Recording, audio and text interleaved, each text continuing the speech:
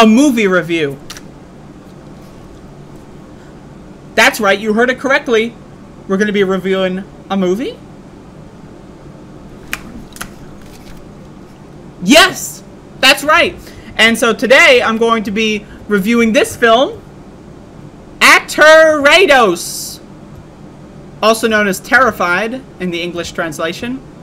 I watched this movie on Shudder. I got AMC Plus because of Better Call Saul, so I've been going through what's on AMC Plus, and they got the Shudder collection, which has Aterrados on it.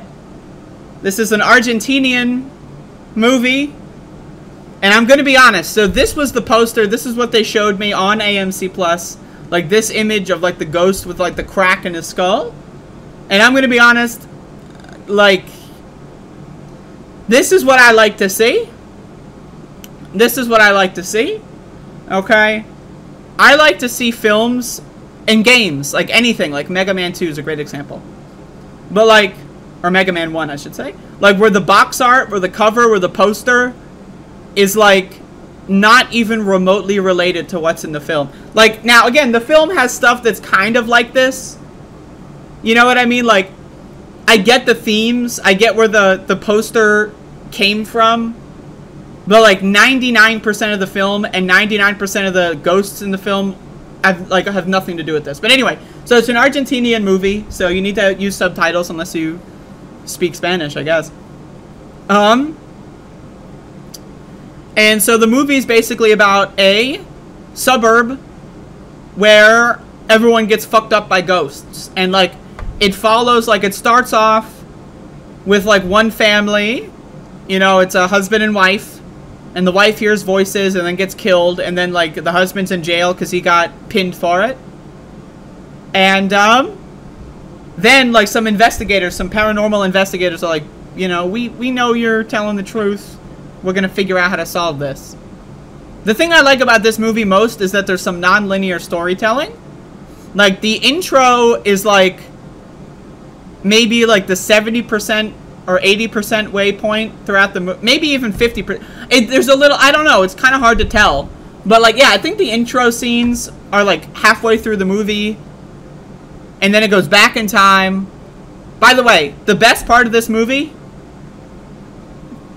an 8-year-old child gets smacked and blown into a pulp by a fucking bus. Now again, I've said this many times, any movie that's willing to kill a child, it's bold.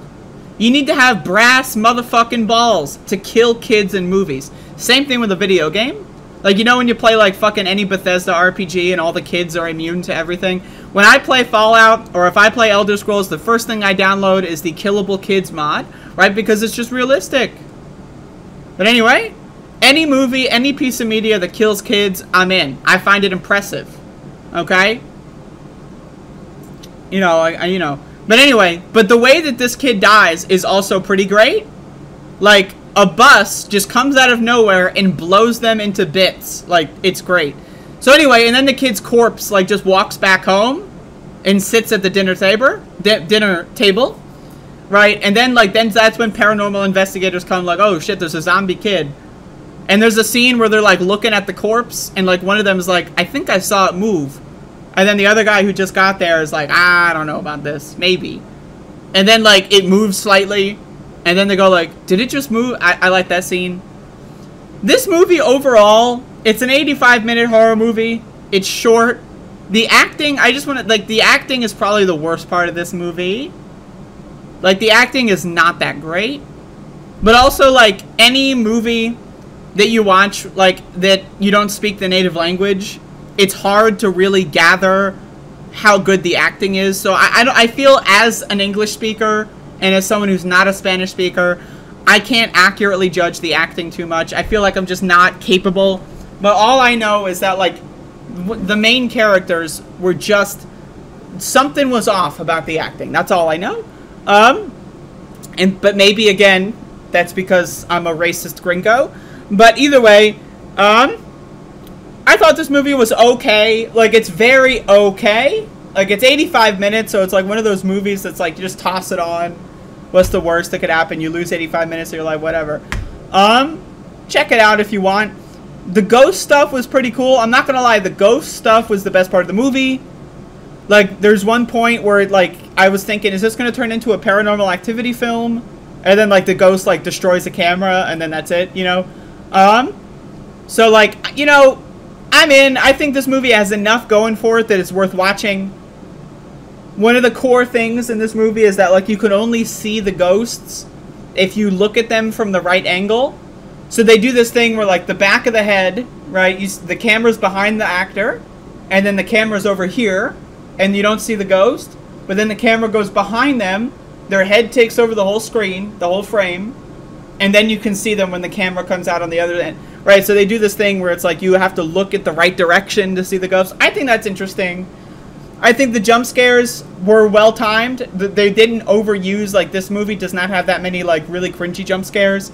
So I'm into it, but overall, you know, if this is the kind of horror movie, if this sounds even remotely interesting, if you're into this kind of horror, check it out. If not, you could probably skip it. This isn't a masterpiece or anything. But I like watching obscure movies. I like watching horror movies. Any kind of movie that's billed as a horror movie, I'm into watching it. I don't care if it's so bad that it's bad. I don't care if it's so bad that it's good. I don't care if it's just cheesy. I don't care if it's just boring. If it's a horror movie, I'll try to watch it. That's my favorite genre.